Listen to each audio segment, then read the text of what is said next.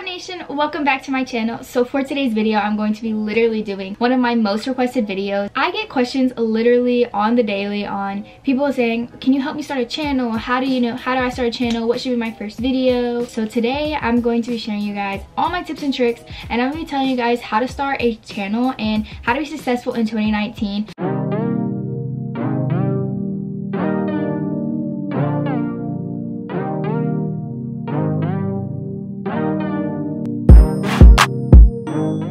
Okay, so real quickly, I just kind of want to give a backstory of my kind of like story and how I started YouTube and everything like that. So you guys know I had wanted to start YouTube for a really long time. I was really into makeup, so I wanted to be like a beauty guru, all that type of stuff. But I finally started a channel and was posting in 2015. But then I was really insecure about it, so I ended up deleting the videos, but I still had my channel. And I had actually only gained, I think, like 81 subscribers from those few videos that I did post, and I literally think it was like maybe like 5. It really wasn't anything crazy, and they were just the bare minimum, super simple, like 7-minute videos. So later in 2018, I actually decided that I really wanted to restart my channel. I had a lot more confidence in myself, and I felt a lot more comfortable with starting a channel in 2018. So I decided in August of 2018 to restart up my channel. So I began, I guess, with 81 subscribers, and I grew from then to now, which is July, and now I have like around 166,000 subscribers. So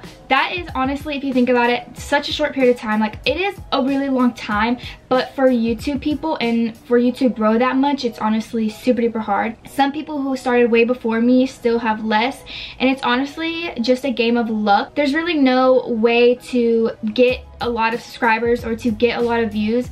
It's literally just you post and hope that it gets a lot of traction. So it's honestly just all luck, and I happen to be really lucky. And a lot of people, I think they want me to give them like a specific answer on, this is how I got a 3 million viewed video. You know, like, I don't know how it happened. Like, it just kind of happened. It was all luck. So that's kind of a little bit of backstory on me and how I became where I am today and how my channel kind of grew. But now I'm going to tell you guys how to grow your channel. So before you want to get into starting a channel, you need to ask yourself, why are you starting a channel? So are you starting a channel because you want to make money? Are you starting a channel because you want a creative outlet? Are you starting a channel because you think it's going to be fun? Are you starting a channel because your friends have channels? You know, you want to figure out why you're actually starting a channel, because if you want to start a channel because you want money, honestly, I mean, you can do that. Yes, if you get to that point, you will make money, but to make money, the process is a long process. And even when you are finally monetized, your first few paychecks are not going to be high. So if you do want to start a channel for money, I mean, you can do it, but it's honestly probably going to be a very frustrating process. So me personally, I wouldn't go into YouTube thinking, oh, this is just a money thing, like I'm just doing this for money, because for one, you're not going to enjoy it, and two, it's literally going to feel like a job all the time, 24/7. And for me personally, the reason why I love YouTube so much is because it's my job, as well as it doesn't feel like a job. Like, it's still something that's very fun for me because it's something that I genuinely love to do. I get questions literally all the time on what should be my first video and how do I figure out what I want to upload and different things like that. So for me personally, I post what I like to watch. Honestly, literally just kind of do whatever I want. I don't really restrict myself to saying, oh, I'm just a mukbang channel, or I'm just an ASMR channel, or I'm just this, or I'm just that. So that's honestly what works for me. I just kind of post what I like to watch, because if I don't like to watch my own videos, how can I expect anybody else to like to watch my videos? And that's the concept I like to stick behind, because if I can genuinely sit there and watch my video and not get annoyed with my voice and how I look, then you know, I feel like it's less likely for people to feel the same way. But here are some few video ideas that you guys can have as your first videos. So when people ask me this question, I always recommend first days of school. So those are really popular, and now school's coming around. It's just right around the corner, so this is going to be a great time if you do want to start your YouTube channel. Also, school vlogs, if you are in school, do like going to school with me one day or something like that. And then also get ready with me for homecoming, proms, dances, formals, anything like that. People fiend off of get ready with me. And then also my biggest tip when making videos is follow the trends. So if you don't really have a big channel, this is personally what helps a lot in my opinion. If you want to gain subscribers, you want to post videos that are on trend because they're going to get a lot of attraction. So some examples of videos that are on trend were like the visco transformation, the glow up transformations, the eating what the person in front of me orders videos, different things like that that are really popular. People are going to be searching up. So whenever I started my YouTube channel, I used my iPhone X and I used the back camera. You can use the front camera if you guys want to see yourself, but honestly, it's really distracting for the viewer because you're going to be looking at yourself. The back camera is honestly better quality anyways, but if you want to get into some more advanced or intermediate cameras, so I would say like an intermediate camera is probably like a Canon G7X Mark II or anything like that, which is what I film on, like a Sony A1500, something like that. But those are like some more intermediate. I would get like an intermediate like vlogging type camera. Those are really good. Like the Canon G7X Mark II, which is what I have now, it's really good quality, and I always get compliments on it all the time, like, what camera do you use? Like, the quality is so good. And it was an investment, but I honestly wasn't the most priciest investment, as I could have paid a lot more if I wanted to buy a DSLR, but I have still super good quality, even some better than some DSLRs, and it's for way less.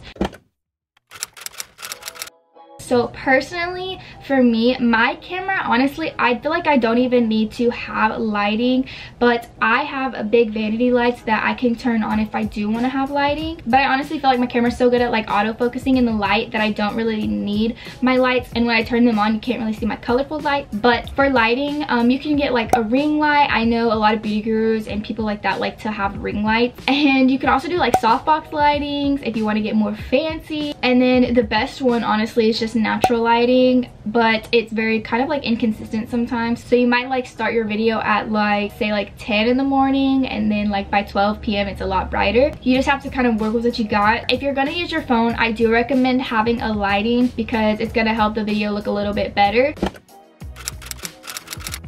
So whenever I started, I used iMovie on my iPhone, and there's a lot of videos on YouTube how to edit on your phone without even using iMovie. There's so many apps like Pocket Video, CuteCut Pro, and different things like that. And there's also ways that you can like get them for free. So I know that you can get like CuteCut Pro for free if you download it through App Valley and do that whole shebang. Eventually I left my iPhone and I went over to a laptop iMovie, and it honestly does have so many more options, and it is very kind of limited. But if you look up on YouTube ways to do different things, people have hacks for literally everything. So there's definitely hacks all over the place for iMovie and how to do this and this and this. So literally the opportunities for iMovie on the laptop are endless because you can literally hack everything. But for me personally, I now use Final Cut Pro. So Final Cut Pro is a lot more expensive. So Final Cut Pro is like $300, but you pay the one time, and then literally the opportunities on Final Cut Pro are so much more. Like, I can't even begin. iMovie, you have to literally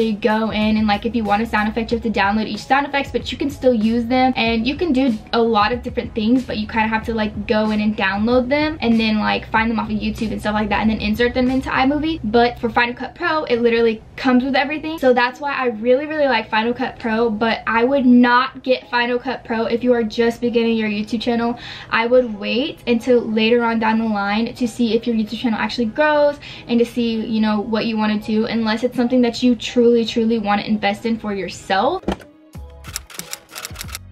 So with YouTube, we know that copyright is a big thing. So for me personally, whenever I do music, I just look up like non-copyright musics. There's different pages that you can like get that off of, but make sure it literally says non-copyright. And sometimes in the person's description, if you do use it and it is non-copyright, sometimes they will still copyright you because you didn't read the description and put their person's, like, they always normally will have like a request link that is like, okay, this is no copyright, but if you're going to use this, you need to put this in your description. So make sure you always do that, so whenever they go and they see your video, they can literally just check that real quick, and then they won't copyright your video. But there's still different ways that you can like get non-copyright music. So my favorite way is just to get it off of YouTube, but I know that some YouTubers get it off of SoundCloud, so they'll just go into SoundCloud, find the song that they want, and then they can like message the person who made the song and say like, hey, I'm gonna use this for a YouTube video, would you like be okay with that. And most of the time they'll be okay with it because, for one, you're getting to show your viewers like a fun upbeat music, and normally your viewers will like that, and as well as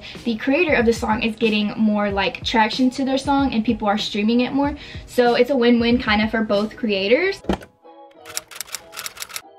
So the last thing that I have to say with like basics and everything like that is you want to engage your audience. So what I've learned that helps me is to have, like, at the end of my videos, I have a post notification shout out that really gives your audience something to look forward to at the end of the video. So that gives them more of the reason to stick through and watch your whole video, which also helps with your view time. And when you're also engaging your audience to watch your videos a lot longer, it's going to get more traction, because when YouTube sees that a lot of people are watching your videos, like your view time is pretty long, that's when they're going to put your video on the recommendation page, because they're going to see that, oh, a lot of people are watching your video and they're not like just clicking out of it, they're actually watching it. So therefore they're going to share it with a lot more people and it's going to gain a lot more attention. Also, whenever you're creating your thumbnails, make sure your thumbnail isn't something too out there. I know sometimes having a thumbnail with like eye-catching stuff is really good, but also sometimes people hate like a really cluttered thumbnail. So honestly, just kind of have like a good balance.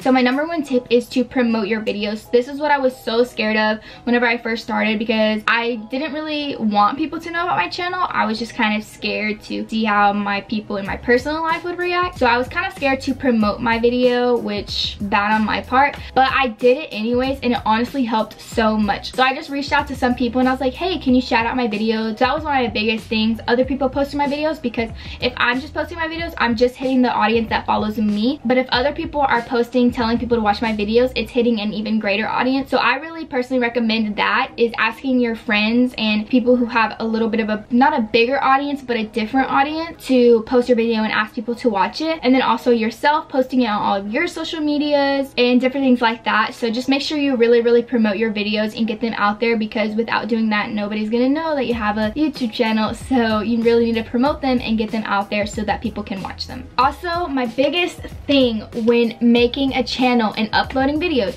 be consistent. Me, I literally would post literally every single day and then I would stop, and I feel like it wasn't honestly for me pretty bad, but I know if you literally don't film enough and you're only posting like once a month, that's not gonna help you at all, especially in the beginning of your journey.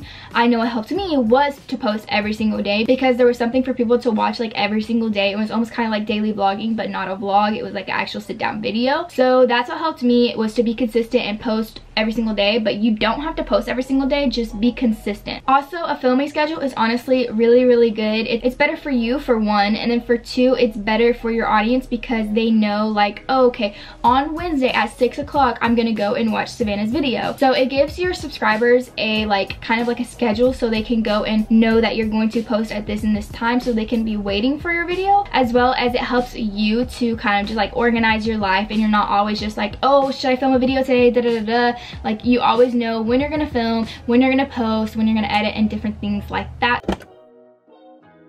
My first tip is to download the Creator Studio app. I don't know if a lot of people know about this, but that's how I actually upload my thumbnails. It also tells you like your analytics, your audiences, how much money you're making, your view times, literally everything like that. So I really like the Creator Studio app, because it's really hands-on, and you get to really be like watching your channel and watching your analytics, so you know how you're doing and if you're doing bad or if you're doing good and different things like that. So download that app. It's really useful. Do not have too long of an intro. I know sometimes I'm guilty of this, but if you have a super long intro and you talk too much before your actual content, a lot of people are going to be irritated and just want to click off the video. So I just recommend to not have a super long intro. I would honestly probably recommend having either less than a minute or a minute intro. Yeah, just stay to like a kind of short, quick, simple, straight to the point intro, so then once you get into your video, that's when you can explain more and talk more, and people will be more interested later on. Another tip is to have background music. I know with copyright, a lot of people don't want to have background music because they're scared that you're gonna get copyrighted, but honestly I feel like it engages the audience a little bit better and it's not as boring for the audience to watch. Another tip is to do not over edit.